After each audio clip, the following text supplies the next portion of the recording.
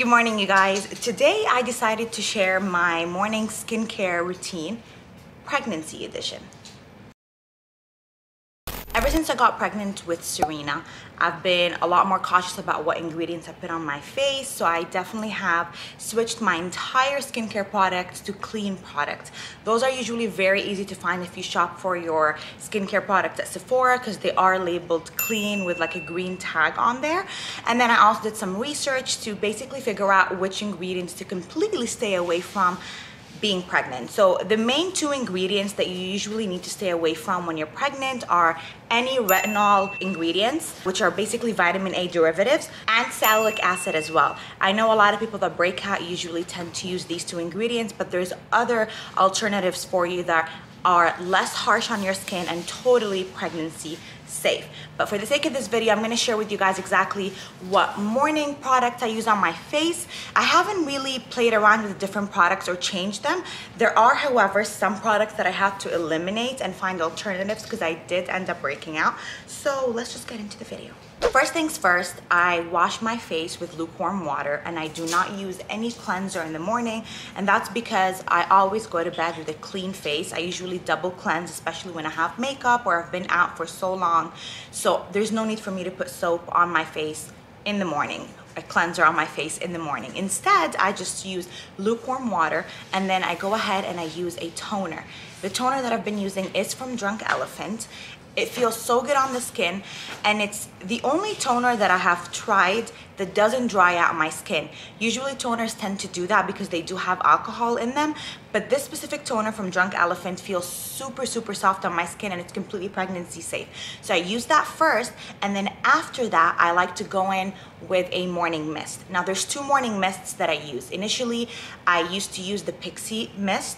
I've been using it for over a year now. It's a drugstore product. It's completely affordable. It does have vitamin C in it. It wakes you up. It's kind of like a wake up mist as well. It feels super good on your skin. But as of lately, I have invested in Is Clinical and I have started using their Copper Firming Mist. I like using this because it does have anti-aging properties. It's pregnancy safe, and I also like using it to set my makeup whenever I do have time to apply makeup, which is like rarely.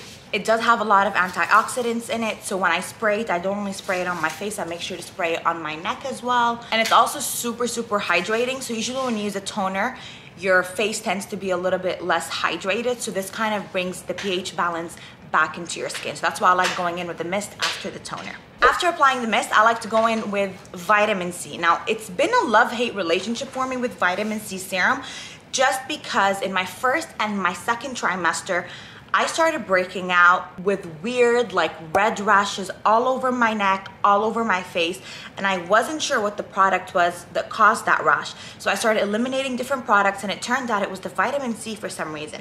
So I started experimenting with different vitamin C's, and all of them kind of did the same effect on my skin. So I eliminated that for a couple of months, and then a couple of months ago, as soon as I entered my third trimester, I was at my mom's house, and my mom really likes the skincare line that's called Rock. I believe that's how you pronounce it. I guess it's more popular with mature ladies. They do sell it in Costco as well, and it's actually really good. So it does come in a pack of 2, so I just decided to try it out, and I loved how it felt on my skin. I tried it out, tested it out for a week, did not break out whatsoever. So I reincorporated vitamin C into my skincare, and I'm so happy about it because I love vitamin C products. I think they have amazing benefits to your skin. So I go in with the vitamin C after my Copper Mist, and then after that, I do apply my eye cream. My absolute favorite eye cream has been Tatcha. It's been that for about a year now. This is like the second bottle that I use. As you guys can see, it's almost completely empty. It is so hydrating for your under eye. And when I do apply it, I like to tap in with my ring finger right over here. And then I also apply a little bit right under my eyebrows, like my brow bone right over here. Okay, next up, I do go in with my face moisturizer. The face moisturizer that I've been using for a while is also from Drunk Elephant.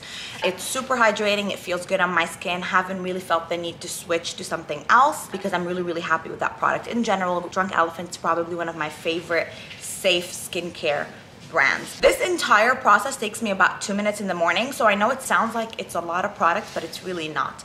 And then after apply my SPF 50. I have been so bad with applying SPF the past couple of years, and recently, now that I'm getting into my late 20s, I've really been on top of applying SPF, especially because I know all the damages that the sun can do to your skin. And then growing up, I used to remember my mom always applies sunscreen to her hands. And I never knew why she did that. Like, she would apply sunscreen to her hands, and then she would also wear gloves as she's driving.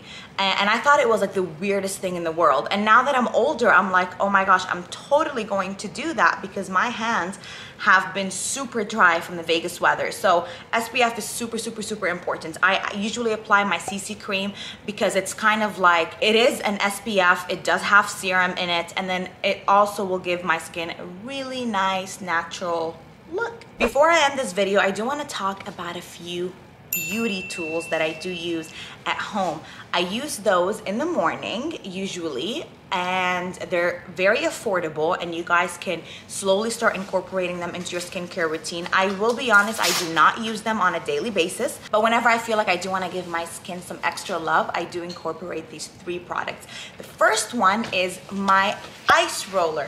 This is something that I got off of Amazon about 1.5 years ago, and I really, really, really love it. So sometimes when I wake up in the morning, I feel like I'm super, super puffy. So this helps kind of depuff my skin, obviously on a clean face. So once my face is totally clean, before I apply any product, I like to use this for a couple of seconds in the morning, like 45 seconds. I pretty much just apply it right over here, kind of along my jawline, and then a little bit onto my forehead. And then once I'm done, I just clean it up and then put it back in the freezer. The second beauty tool that I've invested in recently is from Nurse Jamie, and it's this beauty roller right here. So what I like using this with is when I do have my vitamin C serum on, and I do have a couple of seconds to myself, I kind of like to massage my skin with this. It says that it helps lift your skin and make you look a little bit more radiant and younger. It had great reviews on it, so I decided to kind of invest in it. And I do tend to use it once or twice a week, even though it is recommended to kind of use it every day, but I just ain't got time to do that, you know?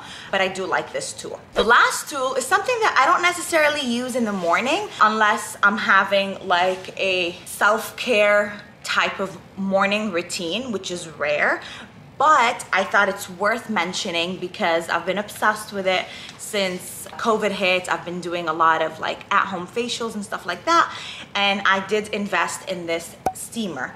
This steamer is so good, you guys, because it helps open up your pores.